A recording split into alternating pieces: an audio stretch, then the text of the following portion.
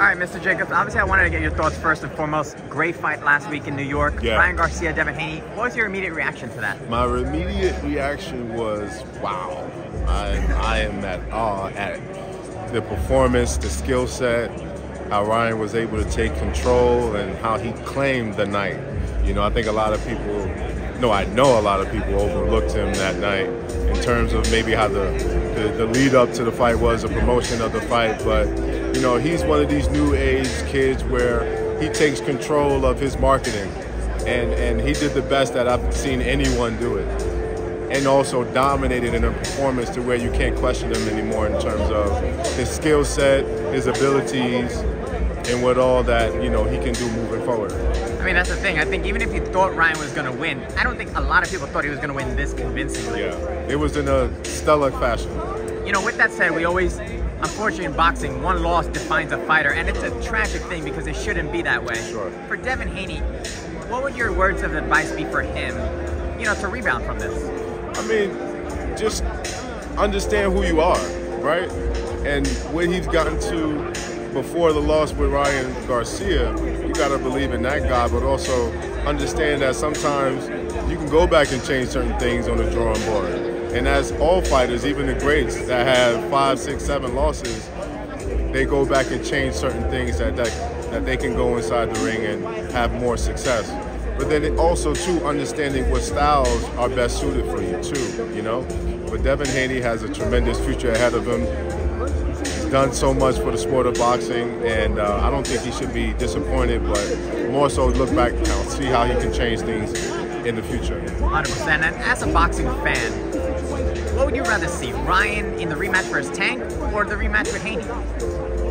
Oh, that's a good question. I mean, I'm a big fan of Tank, so I would love to see the rematch. But I think, guys, you know, this is also a business. You go, you fight another fight, you get another big payday, and you create more hype around yourself and around future fights.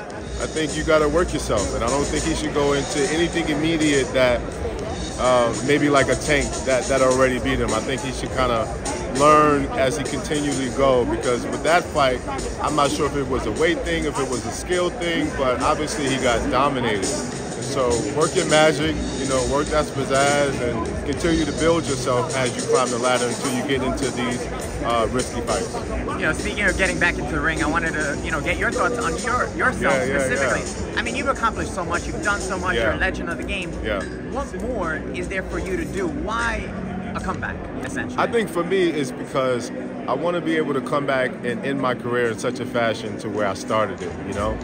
And for me, I have so much too left inside the tank where I needed a break to be able to get into the mental capacity of balance. And now I'm at that state, and I see such great fighters in the super middleweight division that is potential opponents for me. So for me, yes, that's the reason. I want to be able to end my career in a really big fashion. And knowing that I have the possibility, I still have the name, I still have the skill, but most importantly, having the right mindset now moving forward, I think it's going to be excellent for me in my ending of my career. You know, and obviously like Canelo, people say, and I agree with this, he's at the stage of his point where he can pick and choose who he wants to fight. Yeah. I think you also have merited that, rightfully so. Yeah. Do you have a short list of some of those names that you would like to face? I mean, there's a tons of guys in the super middleweight division, or in the middleweight division, or even in 175. I think whatever makes sense. I have the greatest manager in all of boxing. Shout out to Keith Connolly. And I trust and allow him to guide my career in such a way where it's beneficial to me and my family. So moving forward, I don't have anything that I want to say or anyone that I want to call out, because until it's signed, sealed, and delivered, you know, it's always an option. Of course, at the end of the day, you got to do what's best for you. Sure. You know, I was speaking to Jim Lampley the other day, and he mentioned to me, and it was pretty interesting because a lot of people say, oh, who's the pound for pound #1, the face of boxing? Yeah. And he said, Canelo is the face of boxing in terms of dollar for dollar, Sure. but not pound for pound. He said it was Crawford. Sure, yeah. What's your take on that? I agree with that 100%. You know, Crawford is undefeated. He's beat really top-notch guys, especially the performance and how he handles Spence. I mean, he completely dominated Spence. And I think that catapulted him to be able to be pound for pound best boxer in boxing. But in terms of marketing, that's a totally different conversation. And so you got some of these guys who have, countries following them, supporting them, and no matter who they fight, it's going to be a sellout. That's a different type of thing. So you have to have categories of what's what, But I do think Canelo is a part of the list of pound for pound, but I don't think that he's the top pound for pound fighter. No, I agree with that because, I think a lot of people say, oh, it's only what you do in the ring, but it's more than that. It's how you draw the money, the entertainment value. There's three factors, and what you do, obviously, in the ring. Absolutely, yeah. Speaking of Canelo Munguia, I wanted to get your thoughts actually on the B side, on Munguia specifically. As a fighter, who better to speak on it? What would you say are the keys to victory for Munguia to defeat Canelo? Just do what you know how to do best, but if there comes a point in time where you have to adjust, understand what it takes to adjust to create a different look for yourself, to be able to give your best foot forward. But to me, I don't honestly see, because I've seen him fight one style his whole career. And so for me, it's just about being able to give your best. If I could give him any advice, just, Mexican style is to leave it all in the ring. And blood for blood, punch for punch.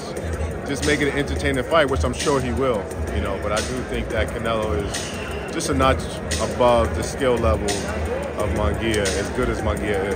100%. Well, obviously we look forward to that, but we also look forward to your comeback, Mr. Jacobs. I appreciate the time. I appreciate the time.